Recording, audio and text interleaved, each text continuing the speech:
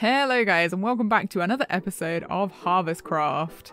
Do you ever have one of those days where you walked really far in the nether and then that you forgot that you did that and then you logged back on and you were in the nether and it was kind of scary and there's a piglin looking you right in the face? Or is that just me? Anyway, the reason that I'm in the nether is because I wanted to find one of these. And it even comes with something else as well. Now, unfortunately, I did have to use the Forbidden Arcane Arts in order to find this. Cough, chunk base.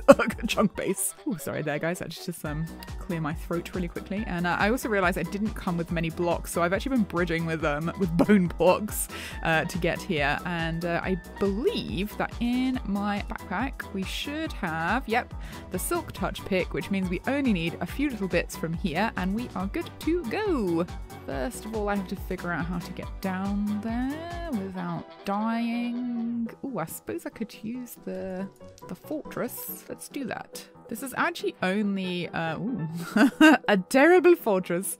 This is actually only 600 blocks straight south from where we were, where the nether portal is, so it's actually not too bad. I could come back here and grab things.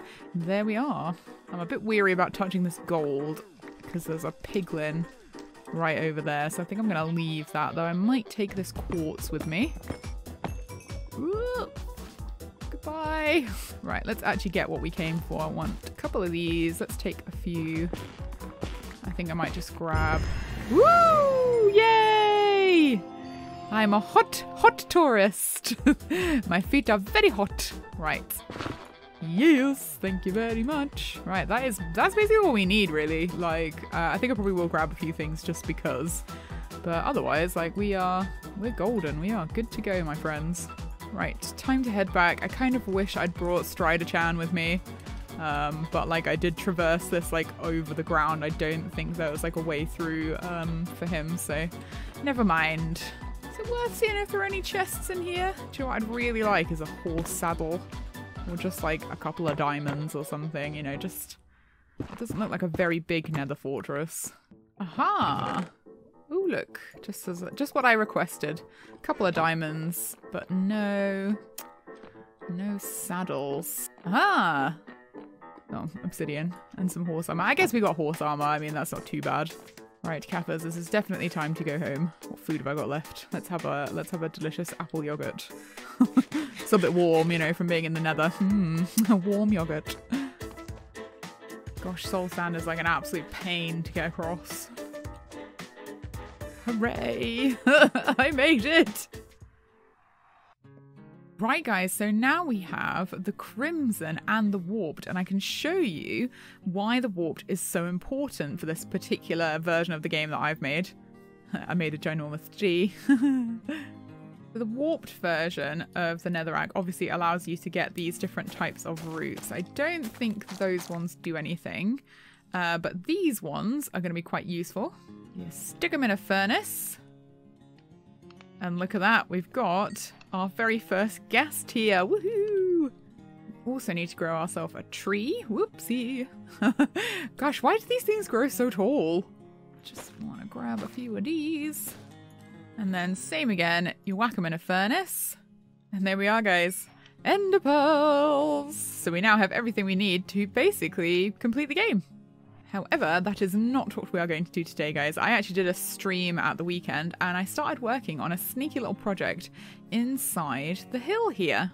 If we head down, it is a sheep farm. Unfortunately, the hill was not that big. It wasn't that big, so I've started to come out onto the other side, which means we're gonna have to do a little bit of terraforming. But it is the beginnings of what will be a sheep farm. That sheep is red. Let's actually see how much. Oh my gosh! Really? Really? Wow, that's from a little bit of AFKing I did just to grow the grass over here. That's insane. And there's one pair of shears in there. I don't know if they've broken already, to be honest, because it's made so much. Oh, look. Oh, that must have been because the grass regrew. Let's see if it's still working, shall we? Eat the grass, sheepy, eat the grass. Boom, look at that. I'm gonna have to make a way to get behind them, I think, so that I can refill unless I like make them unbreaking, I guess. Unbreaking and mending shears. It's a bit overkill. Yeah, I'll probably go behind here so I can just fill it up with shears and then just, I guess, just let it go. Just let it do its thing. Behind here there is a hopper minecart on a rail into a minecart, which then goes into this chest. So it's a pretty simple system. It does, however, require quite a lot of iron, so I'm going to need to think quite carefully about an iron farm soon. Otherwise, I'm not going to be able to finish this, basically. Or we're just going to have to do a lot of mining. Right, guys, I am going to gather my resources together and put away all this nether stuff, and I think we will finish this. Before we do that, though, I am starting to really run out of food. Now, I got these potatoes from our lovely village of Fernfell Hollow, and I thought I'll propagate them for them and make more potatoes, and then they can do the potato farming. But in the meantime, I would like to have fish and chips.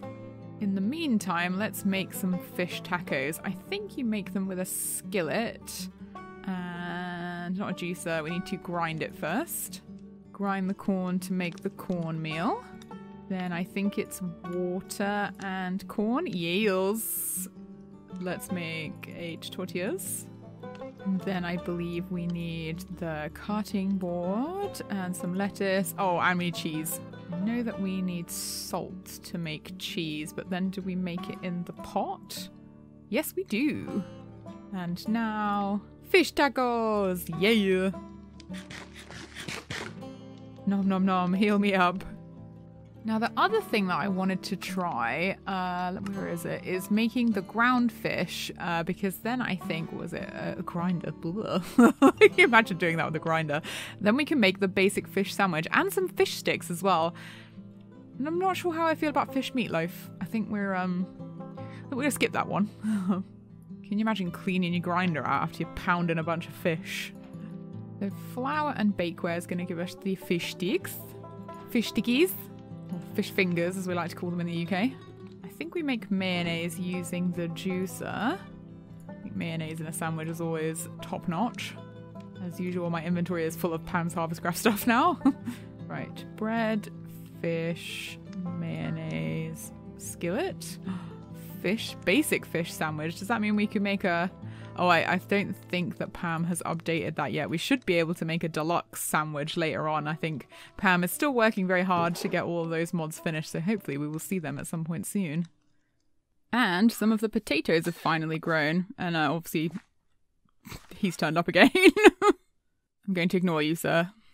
Right, to make the fries, we're going to need some kind of cooking oil, but I can't remember how to make it.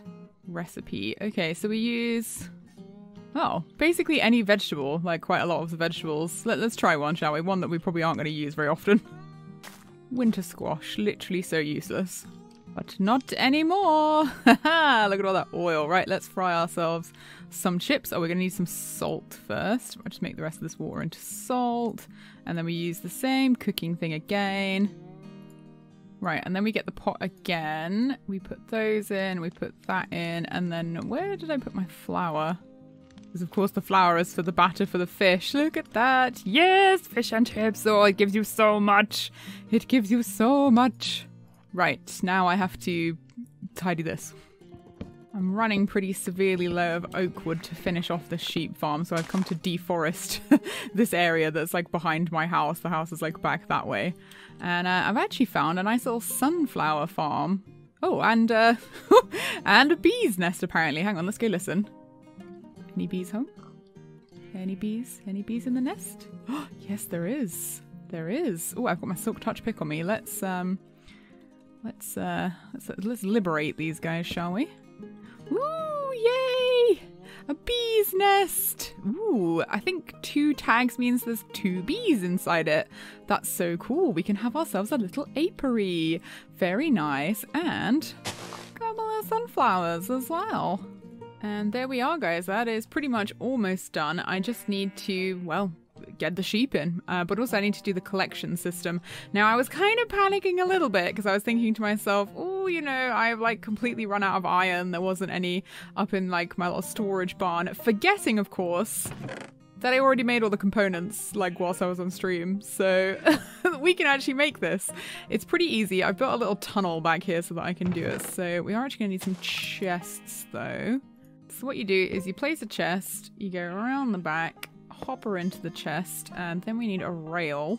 There we go. Place the rail on top, and then place the hopper minecart, and that's done. And then I'm just going to fill this in with cobble so that it doesn't like accidentally get pushed, and then we just keep doing that and until they're all finished. Oh, and I also made some of these because it just looks a bit nicer, doesn't it?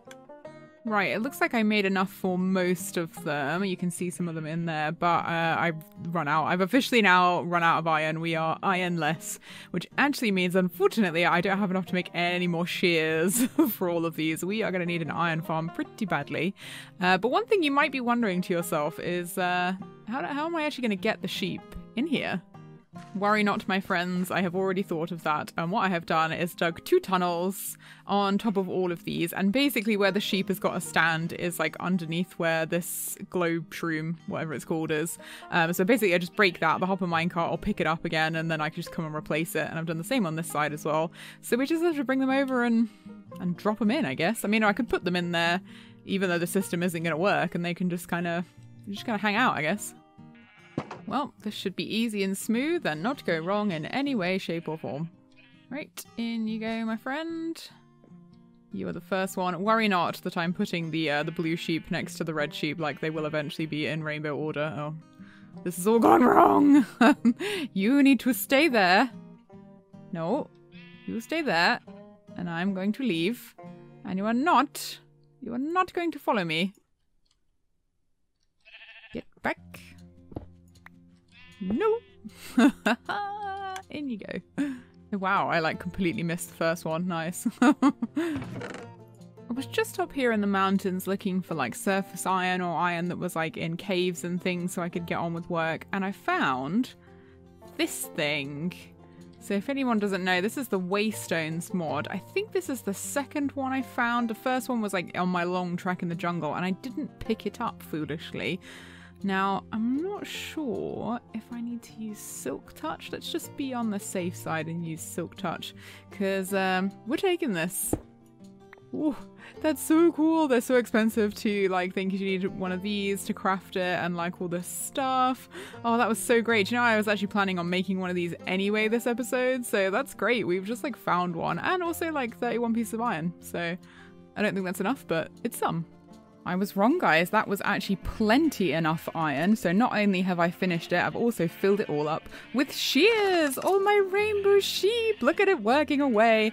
Obviously the odd ones out, those of you with eagle eyes will notice here, are these 3. Now the reason these 3 are odd ones out is because, of course, I don't have any green dye. I need to find a desert for that. So I've actually stuck their shears inside here, along with some other junk in this one apparently, so that they are ready for when I do get green, that I can put them there. But the rest of them are all working away. I think the only one that's not quite right, I think these 2 should be reversed, but you know, sometimes we have to learn to live with mistakes.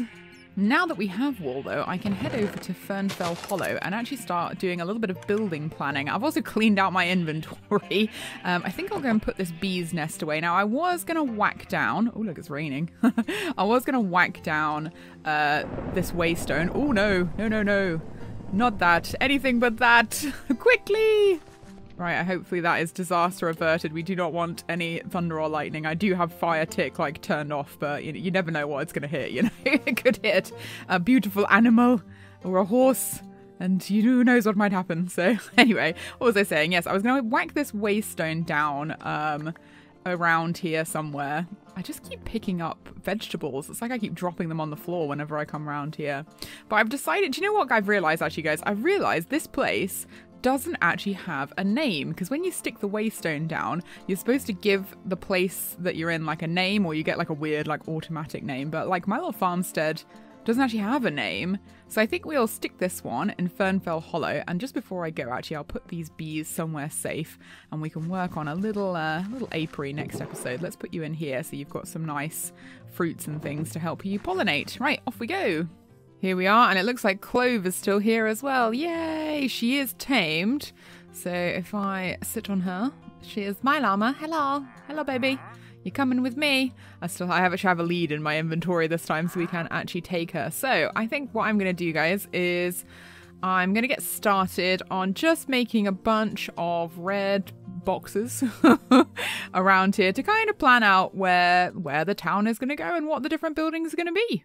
Right, so this is what we've got so far. I'll walk you through it, guys. This really big kind of box shape here is going to be the town hall, where you will not be welcome, sir.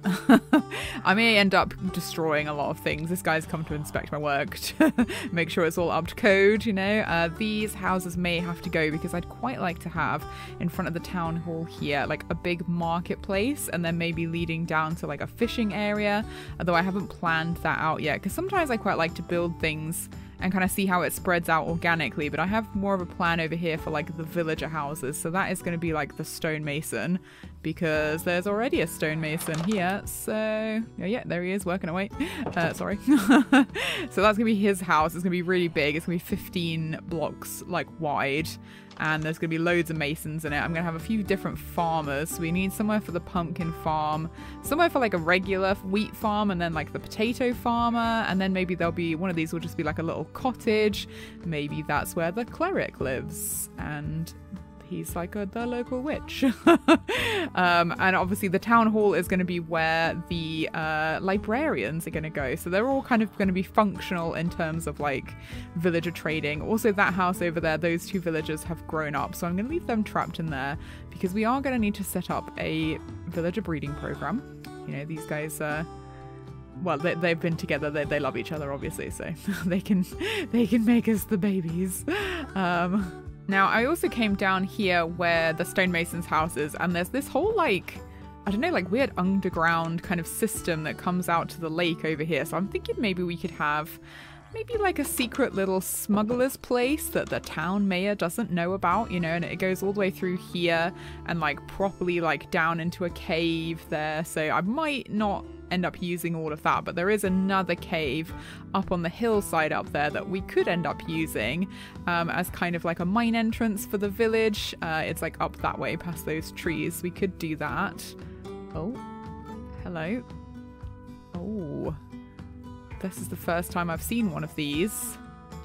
Hello. Oh, he is so cute. Right, guys, this is not a mod. This is actually a data pack, but it gives you different kind of wolves in the game. I was wondering when we were going to get ourselves a little pet, but I don't think I've got any bones on me. That's okay, I know how to get them. I know how to get them. I'm very sorry to the leather maker, but I need to use, to see if any villagers are watching. It's just that guy. I can pay him off. There we go. And the way we get bones in this version is we convert them from meat. Oh, I'm sorry. I feel bad. I fell in the hole of punishment. Wolfie. Wolfie. Oh, there. There she is. There she is. I have no idea what kind of dog we're going to end up with, guys. But... oh my gosh. Look. It's like a ginormous Great Dane. That's fantastic. So you can end up with anything. It's called like Better Dogs. It's absolutely fantastic. You can end up with any kind of dog. I mean, that for a farmer, that is a pretty perfect dog. I think you can probably end up living here. Look at this huge, great big dog.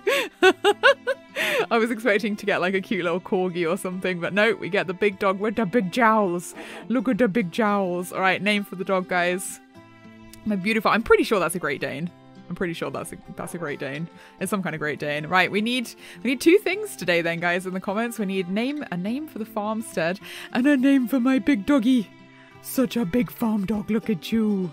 So big and cute. Right, let's go get Clove. Let's go get Clove and we're going to head back home. Oh, I've now realised there's like a wild pig here I could have killed instead of that cow that obviously belonged to someone. Never mind.